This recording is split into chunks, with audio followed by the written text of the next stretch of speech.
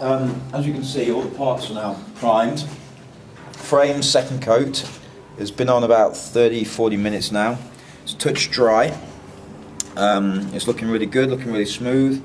So that is now ready to be primed, but I'm going to leave that at least 24 hours, or probably 48, before doing it, just to make sure it all is nice and really dry. Now, when I came to priming these two parts, the chain guard and the forks, I wanted to do an example of how you shouldn't prime.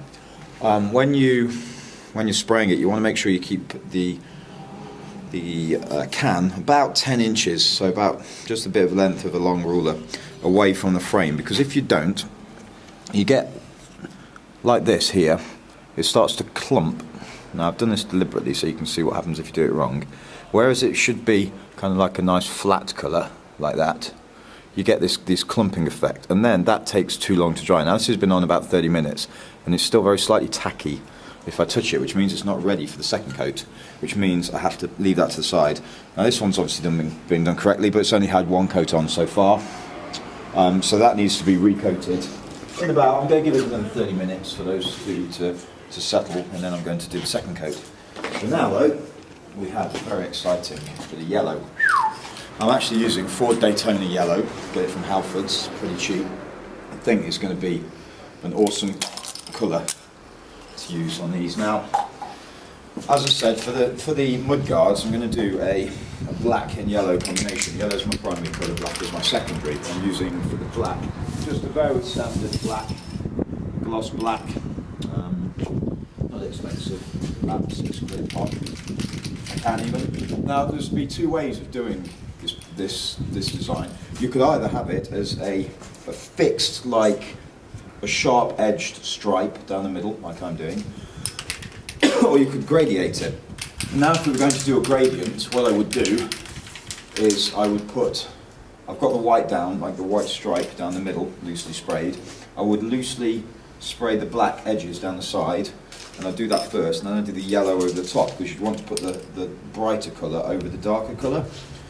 But because I want to make sure that this yellow line is really vibrant, what I'm doing now is I put the white down, I'm about to put the yellow down, and I give that, well, two coats of the yellow tonight, one now and one in about half an hour, and then I'm going to leave that, and I'm going to leave that for at least 3 days, 72 hours, so it's completely dry. Then I'm going to slap a line of masking tape down the middle, and then I'm going to spray the black afterwards. The reason you do that is because if you were to put yellow on top of black, it's obviously quite a look. It becomes a lot duller.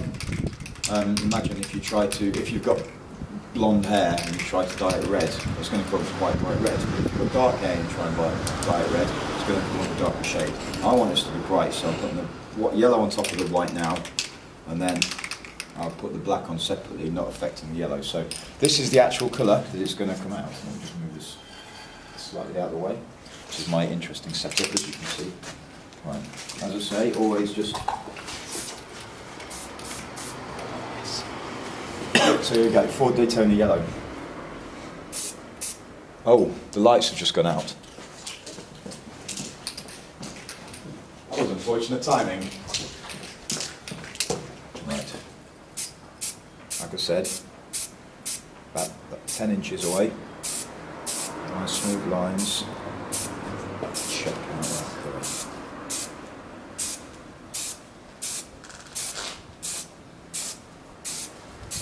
This is the primary colour that the entire bike is going to be.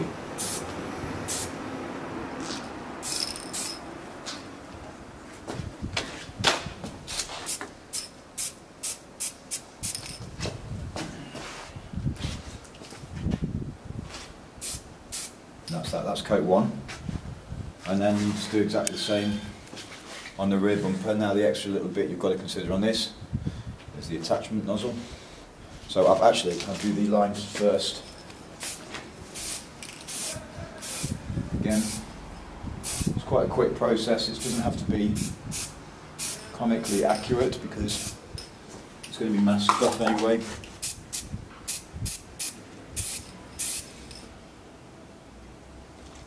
Good.